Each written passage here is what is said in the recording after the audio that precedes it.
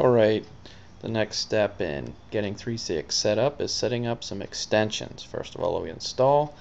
Next, we set up some extensions and make sure those extensions work. So we'll go right to work here. And alright, so the way we log in is we type in that, your IP address, :5481 as the port. And we just use the administrator and password that we had designated when we set 3CX up originally. And really, when you set up 3CX, you're going to want to start up here and move down. A typical install is extensions, make sure those work, then you could and then I guess I might jump down to digital receptionist, sort of work your way back at the extensions, then make sure the digital receptionist works from internal, and then maybe set up a telephone gateway or a VoIP provider. I would see that as a normal process. So let's click on extensions here, and here we have a blank new extension. We already have 100, so it's going to 101, and we could type in here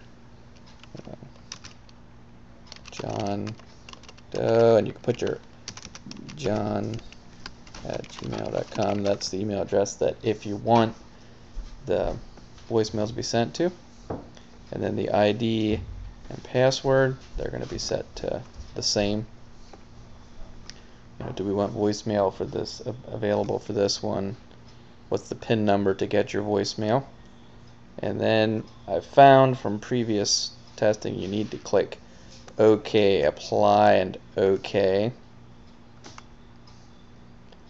before, and then you have to go back into the extension so that you can set up forwarding rules and have the voicemail go to the extension you just set up.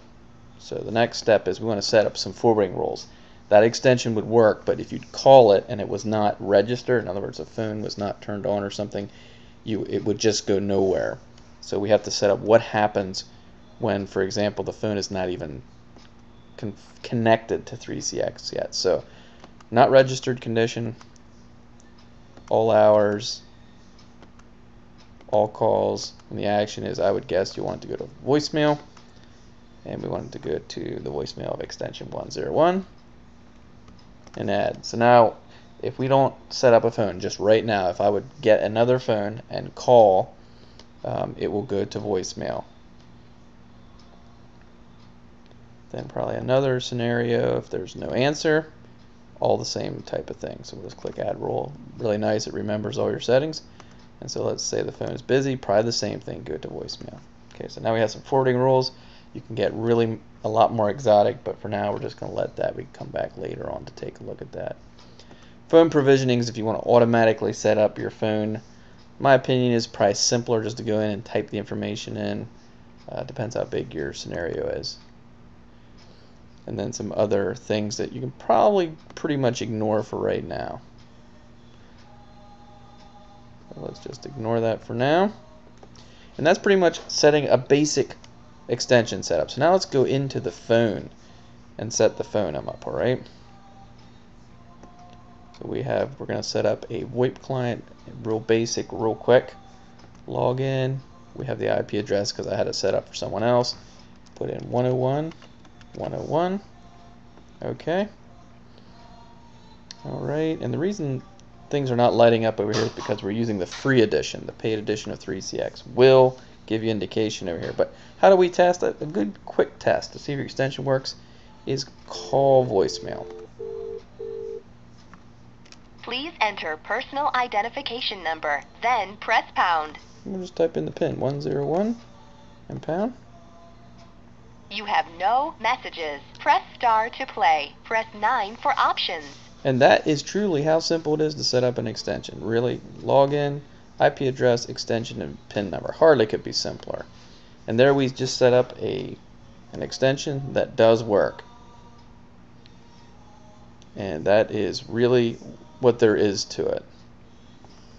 Alright, and then the next step would be adding, I always say add 3 extensions. That way you can try all the possibilities out. For example, calling one extension and transferring them to another, call park, that type of thing. You almost need 3 extensions, in my opinion, to test 2 at the minimum, 3 is a good test.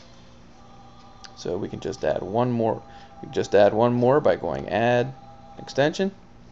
And of course it sets it up to 102, and you know how it goes. And that would be our third extension. And now what I'm going to do, real quick, I think we have the time here. Alright, what I did here is I have 2 soft phones on this computer, and yeah, I can actually, yes, you can actually do that.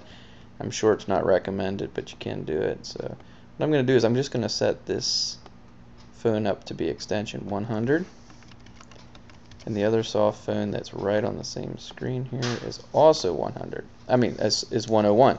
So now we can test whether we can call one phone to another. We might get some feedback. It might be a little noisy, but let's give it a shot because we're calling one phone to another. But I'm going to call 101.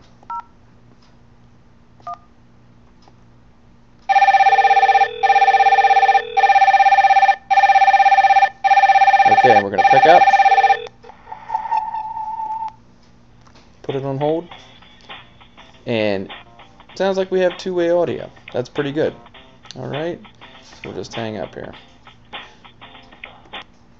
Alright, so now we added 2 extensions, realized we can call one from the other.